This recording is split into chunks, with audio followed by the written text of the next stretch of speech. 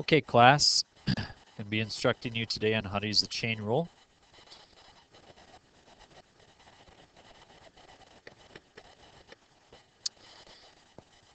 The chain rule basically says this. If you have a function that can be written as a composition function, then we know that the derivative is equal to f prime of u times u prime of x. And that's really what the chain rule says. It looks confusing. It is in many ways, but I hope to make it much easier for you. So, why do we use the chain rule? Well, for example, if I have f of x is equal to, say, 2x minus 5 plus x squared all to the 10th power, and you wanted to find f prime of x, well, then you would have to take 2x minus 5 plus x squared times 2x minus 5 plus x squared times 2x minus 5 plus x squared 10 times. And we multiply it out 10 times, you're going to get a very, very large polynomial. In fact, it's going to start with, x to the 20th and carry on and so forth, and you'll have to actually be able to take the derivative. I'm sorry, that won't be the derivative. That would just be f of x, and then you would have to take the derivative of all that. So, f prime, well, that could just take forever. And they have an easier way of doing it. And really, what we do is we identify that this is u of x, our inside piece, and that this is our outside piece, f of u. And so we really look at an inside and an outside and try to work from there. So let's see if we can make some use of this. Okay. F of x. In order to find f prime of x, what I will do is I will take f prime of u times u prime of x. Where do we start? Well, let's start with the inside. That's my inside piece. That's my u of x. What's the derivative of 2x minus 3? It is 2. Now, let's look at the outside.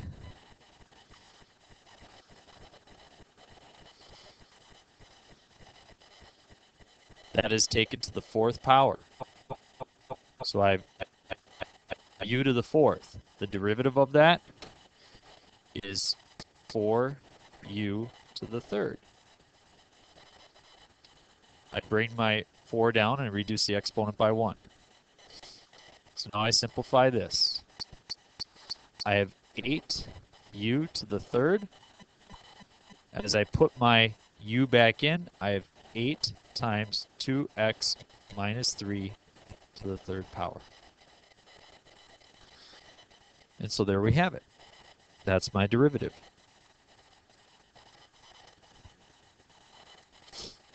If it appears confusing, don't worry. We'll try a few more problems. Again, you want to see the inside and the outside.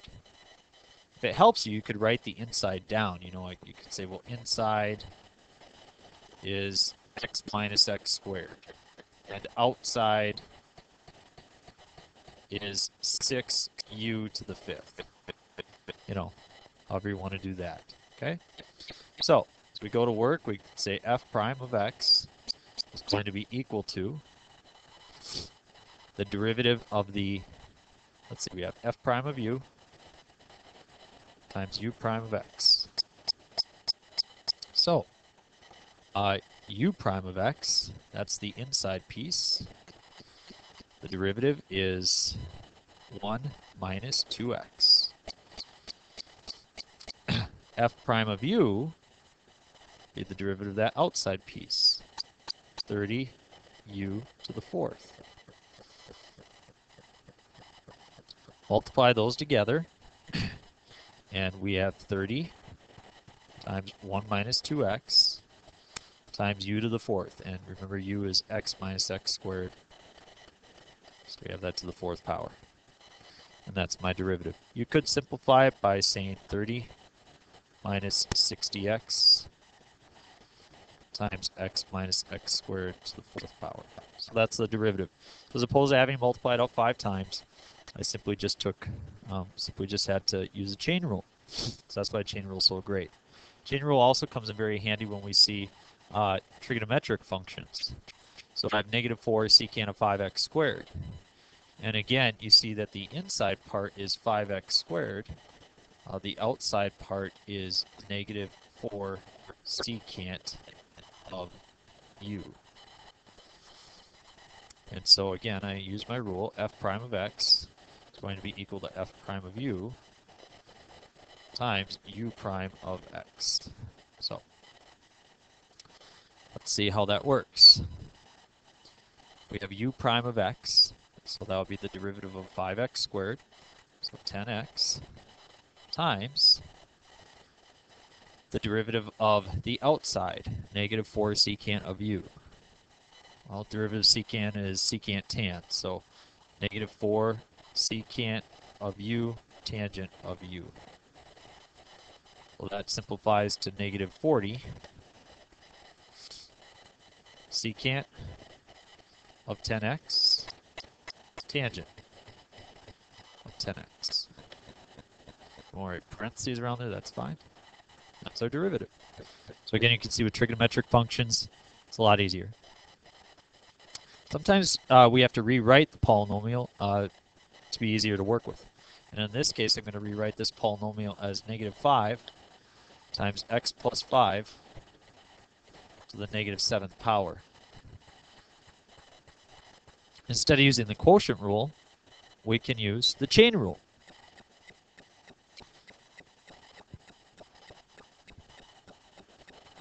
F prime of x is equal to f prime of u times u prime of x.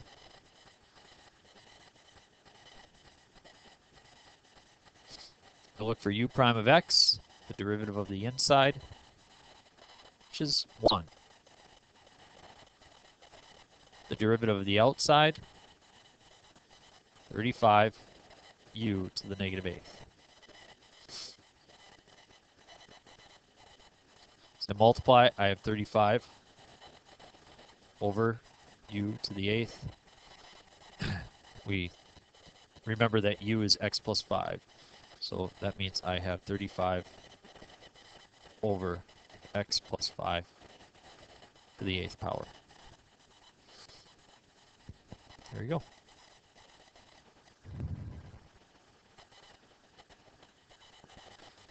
What if we have something that involves the product rule? You could tell that this is the product rule because we have a function times another function. And we have the chain rule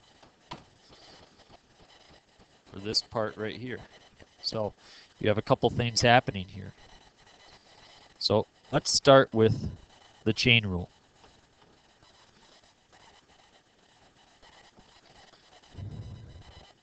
Or, I'm sorry, let's start with the product rule.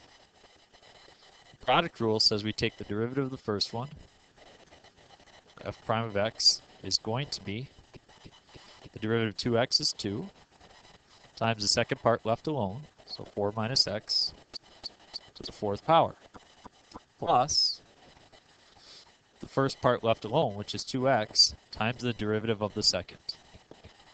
We need to figure out the derivative of 4 minus x to the 4th. 4 minus x to the 4th.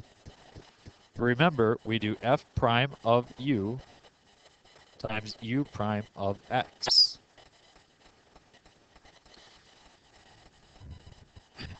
U is the inside. The derivative of u prime of x, the derivative of u of x will be negative 1. The derivative of the outside will be 4u to the 3rd. To multiply those, we have negative 4 u is 4 minus x. Do that to the third power. Times negative 4 times 4 minus x to the third power. So if you want to rewrite it, I guess we would have 2 times 4 minus x minus 8x times 4 minus x to the third power. Oh, and that was the fourth. So that's our derivative. So again, you had to use the product rule and the chain rule. And finally, for our last example, we have sine squared of 3x. And I'm going to rewrite this to look like sine of 3x quantity squared. As I do the derivative of sine of 3x quantity squared, what I need to be able to do is realize that I have to use the chain rule twice. You can see that I have 3x as an inside function, but I also have sine of 3x as an inside function. So I need to be careful about this. So let's just start here. Let's do this. We have f prime of x is equal to f prime of u times u prime of x. I want to find that derivative. What I first do is I find the derivative of the inside. Sine of 3x. Well, in order to find the derivative of sine of 3x, I need to use the chain rule. So I start another one.